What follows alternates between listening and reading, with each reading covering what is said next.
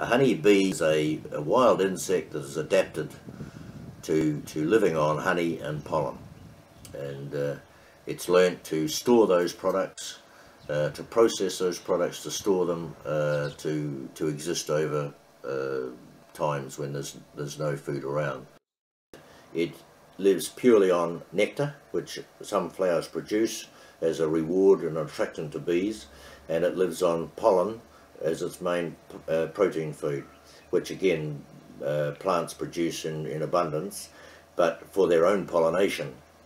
The bees' adaptation to living on what flowers produce was a harmonious relationship between an insect and a plant. The plants need the bees for pollination. To get that pollination, they reward the bees with nectar to attract the bees to come in, and in the process of them getting nectar from the flower, they also cross-pollinate the flowers.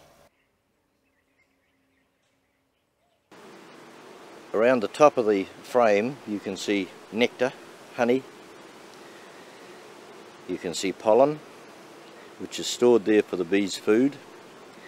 The pollen is mixed with nectar, and it appears to go through some sort of fermentation process, which breaks it down into a product that the bees can consume readily, and it's known to beekeepers as bee bread.